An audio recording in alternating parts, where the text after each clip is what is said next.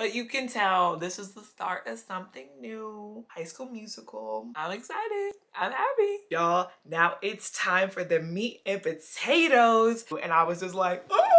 Hi you guys, my name is Quincee and I post chatty videos about life and popular culture every Tuesday, Thursday, and Saturday. Please consider subscribing and liking this video to let me know that you enjoy this content. We open this episode with a sneak peek of Anna talking about one of the incoming girls. She's entertaining men for money. Coming into this episode, I am immediately stoked for some real drama. I hate saying that, but that's why we watch this show, for all this juicy mess. All that drama with Sarah and all the ladies going against her was just the tip of the iceberg. And speaking of Sarah, we start the actual episode with Matt just trying to come to understanding that Sarah is no longer there. And with all this time we are dedicating to her leaving, just tells me that she is probably on her way back in a few episodes, because in the past, if someone's on their way out, we maybe give them 1-2 minutes tops. It seemed like she got 30 minutes alone of just her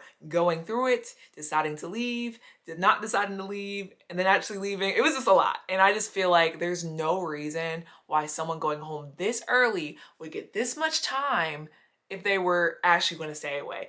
She's coming back. That I'm just going to predict that happening, because this is just a lot of time for this woman. No surprise here, but the girls are going in on Sarah leaving. You would think they'd just be happy that she's gone, one less girl to compete with. No, they're saying good riddance, you couldn't handle this, XYZ. Then Victoria says the trash took itself out. And then Katie, our communication queen, our real queen of this whole season so far, is speaking up on behalf of Sarah while she's no longer there. I love, I support, I stand people, especially women, who are not afraid to speak up. People are being mean, nasty, ugly, and that is happening a lot on this episode and this season. Victoria says back ever so calmly, no, Katie, I will not stop. I will do whatever the F I want to. I just feel like I'm back in middle school watching the Bad Girls Club.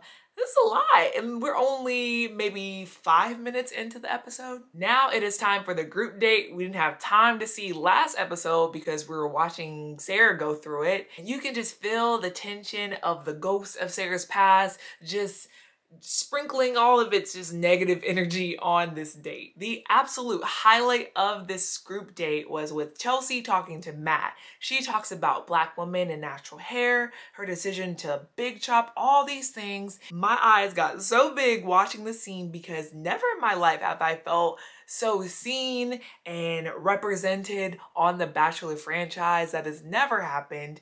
And he seemed really into it, so much so that she got the group date rose. I'm gonna be completely frank. When I saw Chelsea that first episode, I was so ecstatic because I've never seen someone that looks like her on this show, but I was also kind of nervous, or kind of like, okay, this is awesome, but she's gonna go home soon, because that tends to happen on the show sometimes. We'll have some diverse, eclectic group of people that don't make it very far, or they're just kind of people to color the scenery, but then they don't last. To even just get that group date rose made me feel good, and it felt genuine. It didn't seem like, oh, let's give a Black girl a rose. Like, it really seemed like a genuine moment between her and Matt. So I'm excited. I'm happy. Even if that's the only moment I get this whole episode. So then we get a scene where Victoria is talking to Katie, basically trying to force her into apologizing to her for something she should not apologize for. And I am surprised that Katie even got this much airtime. I love her, but when I saw the first episode with the vibrator and everything, I didn't see her going much further than that. So this is another surprise this episode. Sometimes when we see those kind of cringy moments in that first episode, they do not last. So maybe I'm just sounding like an old person watching so many seasons of this show, but I'm excited. Katie is the perfect person that we need throughout this whole season to be the devil's advocate, to be the person to stand up for those who are not in the position to stand up for themselves. I stand her. I love her. Oh my gosh, let's keep going. So of course, the conversation between Katie and Victoria doesn't go well. But speaking of conversations, Matt is such a good listener. He just picks up these little details and then brings them back up like episodes later. One thing I'm a little nervous about with Matt is that he's very validating and affirming of a lot of the women on this season, and that's needed both for him and for the women. But I'm nervous he's going to maybe say too much or maybe end up telling 5 women he's in love with them and genuinely mean it, but it could start some mess. But look, they picked a great lead and they picked a great cast, so it only makes sense.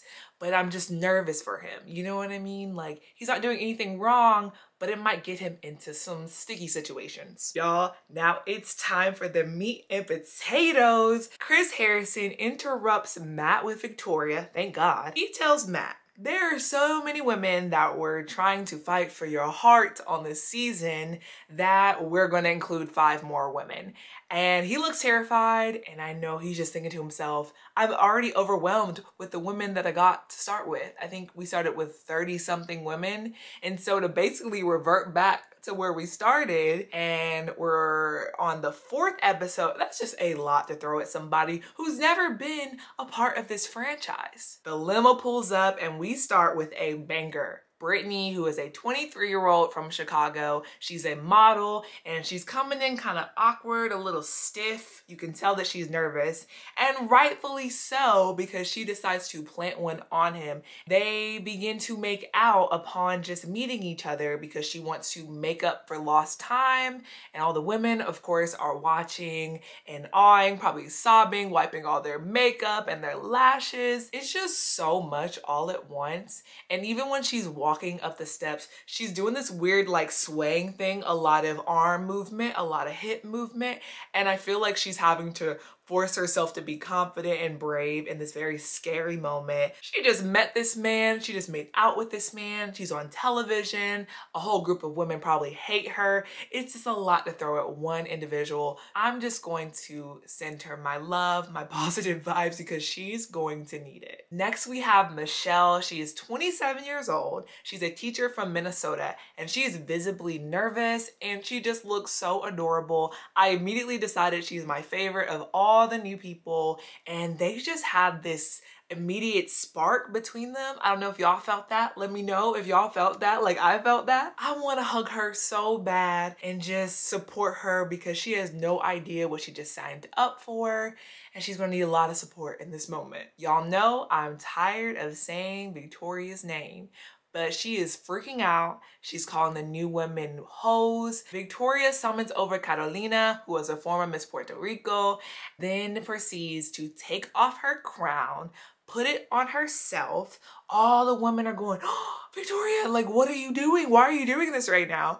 And then when she finally takes it off, because that is someone else's belonging, she doesn't give it back to Catalina. She puts it on the table. This woman is so petty, she's so mean, but she also makes great television. So I'm very torn and I want to know what y'all think about this woman. Please tell me. Another thing I need to know is, who are y'all siding with? I am always the one for the underdog, so I am more rooting for the new girls than I am for the old girls. I understand what they're going through, or I can see what they're going through because they won't stop mentioning it, but it's like, y'all understand, this is producers' work here. They didn't decide, you know, I'm gonna come episode 4. They have no control over this, so why are you mad at them? Be mad at the producers. Be mad at everyone else who actually has something to do with the fact they're coming in late, because these women applied the same time you applied. They just got to be here with this cool little spin-off thing they did kind of with Tayshia's season as well. So just deal with it, puff and pout a little bit, but don't take it out on the girls. They're already going through enough as it is. Y'all are all going through the same thing. Y'all know that, right? Poor baby Matt is coming back in. He looks nervous. He is stuttering, just overwhelmed. And at the end of it, Victoria interrupts to say, can we finish our convo? And you could just tell he's not feeling her. I don't blame him, but you know, producers gotta produce, right? We start getting little sprinkles of hints that Anna has a problem with Brittany. She knows of her very vaguely because they're both from Chicago, as if that's not a major city or anything, and says she's not here for Matt. Mind you, she doesn't actually know Brittany, she just knows rumors, but we're gonna get to that later. But fast forwarding through all the rose ceremony and the cocktail party, basically 4 out of the 5 new girls get a rose, and I can already tell that one of them is going to get a one-on-one, because why wouldn't you take the opportunity to make the other girls even more mad, right? Speaking of OGs, we see Big Higgins, who is just a favorite amongst Bachelor Nation, and who is basically mini Chris Harrison. He's talking to Matt, and Matt's letting him know all the stress he's under. He has planned their next group day. It is an obstacle course that involves paddling in a giant pumpkin and dressing up like a squirrel to find an acorn. It's a lot, but it is funny. If I was anybody in this race, I'd be Maggie. She doesn't get anywhere in this pumpkin. She is staying in the middle of the lake, and she doesn't make it out. We never see her ever again. I'm just kidding. But she doesn't get far. But one of the OGs, Marie, actually wins the race. I don't actually know what she wins. I think she got a trophy that looked like some nuts. So congratulations. Fast forwarding, it is now time for all the women to have their moment with Matt on the group date. Brittany ends up interrupting Anna's time, and she's planned all these things she wants to mention to Matt. And this is apparently what sends her off to tell everyone in the group date that she's apparently an escort because she knows all the rich men in Chicago, whatever that means. Stuff's about to go down. Back at the chateau, Michelle is standing up for herself, and the newbies and all the other girls there are rolling their eyes. And then, surprise, surprise, she gets the one-on-one date. Anna decides that the best time to address this rumor about Brittany being an escort is in front of all the other girls on the group date. One, I wish that she addressed this to her first before spreading it. And then also, if you're going to then address it to Brittany, don't do it in front of all the other girls. You are putting her in such a vulnerable, uncomfortable, inappropriate position here. And of course, this is edited, so we're not seeing every little part of the conversation, but it all is just not adding up to me. She doesn't have much evidence. She's just going off of these vague messages that she got, maybe, and I am just not here for it. The crappiest part about this, and what really needs to be mentioned, is regardless of what Brittany has done or hasn't done in her past, this is nothing to be addressing on national television without her consent, without even knowing if it's true. From now on, she is going to be associated with this rumor, whether or not it's even true. And that is just what really irks me about this entire thing, because it's one thing to be dramatic and start some mess on a show, but when it goes out of that and it affects someone's life forever, that's not something I would even want to play with, even remotely. This whole mean girl thing continues. Brittany is opening up about how this is really hard for her. She didn't expect to be, welcomed in with open arms, but this is a whole nother thing. And then Victoria just scoffs and tells her then leave.